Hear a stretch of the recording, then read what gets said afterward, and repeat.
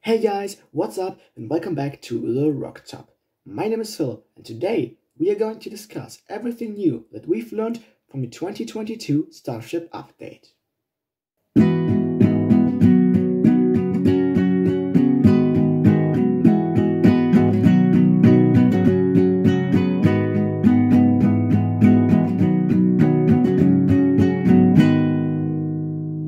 On the evening of Thursday, February 10th, 2022, Elon Musk finally gave us another Starship update presentation after almost 2 years. Obviously, a lot has changed in the meantime. For example, the idea of Mechazilla didn't exist in 2019, but in 2022, Elon gives us an update in front of a fully assembled one with an orbit-capable Starship stacked onto the launch mount. During the presentation, we got a deeper look into the development process of the world's most advanced launched vehicle, and of course, we got shown different ideas, design decisions, and more. So, what was actually new?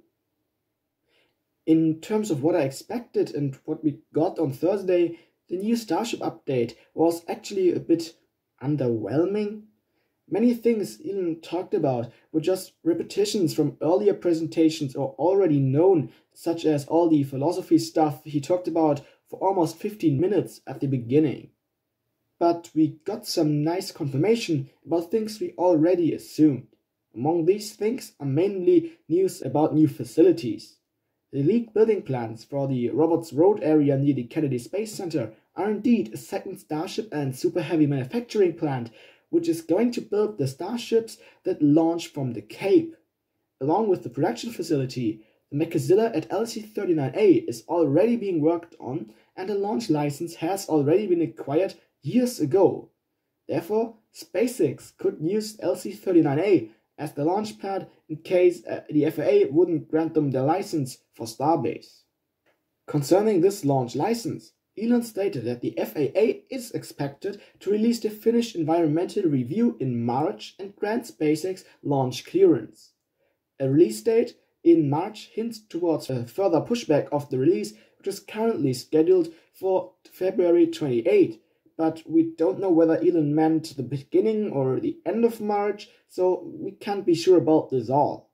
He also confirmed that launch is going to happen in the first half of 2022, in case the FAA finishes in March, and that the first launch will be conducted by Ship 20 and Booster 4, so no other vehicles like Booster 7, it is finally said it's Ship 20 and Booster 4.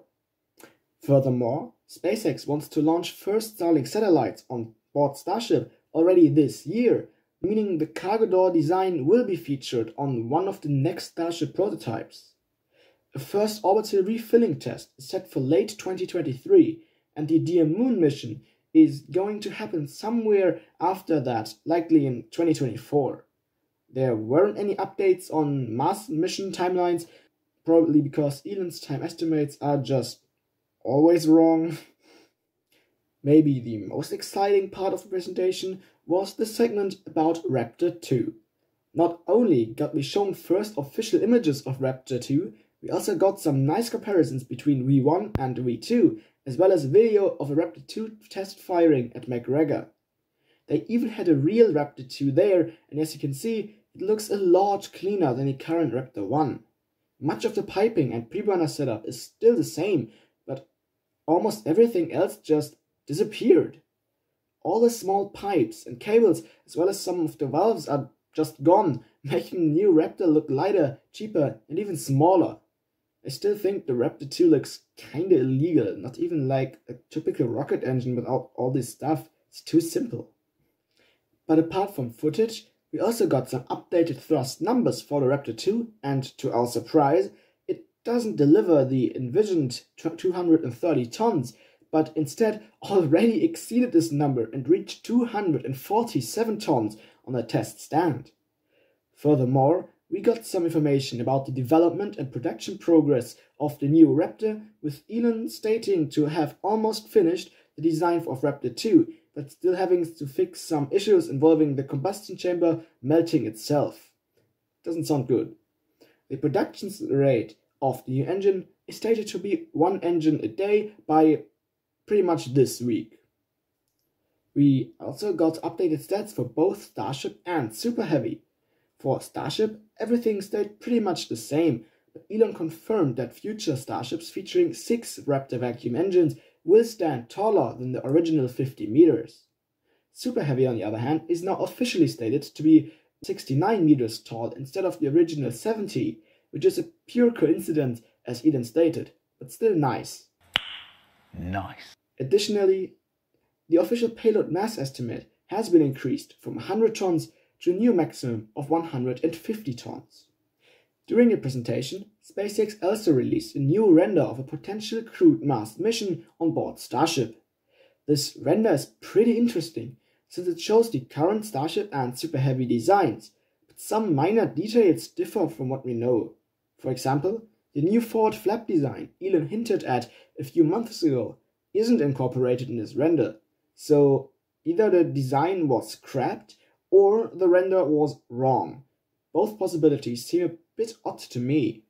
The latter option appears to be the more realistic one though, since the ship in the animation also has only 6 engines instead of the leaked 9 Raptors on future Starships.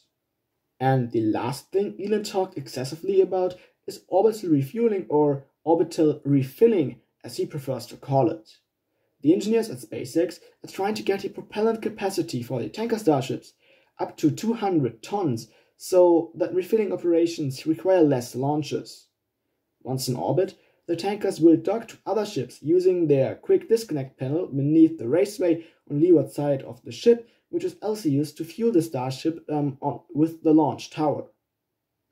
The whole refilling process is set to be tested in late 2023, leaving just enough time to perfect it until the HLS missions in 2025 or maybe even later. I mean, it's the Artemis program that always gets pushed back. And that's about it for the new or updated stuff. Let me know in the comments should you find anything that I forgot, and if you enjoyed the video, which I really hope you did, why don't you hit the like button and subscribe to the Rocket Sub. It would really help me a lot. We see ourselves in the next video, and until then, I'm out. Cheers!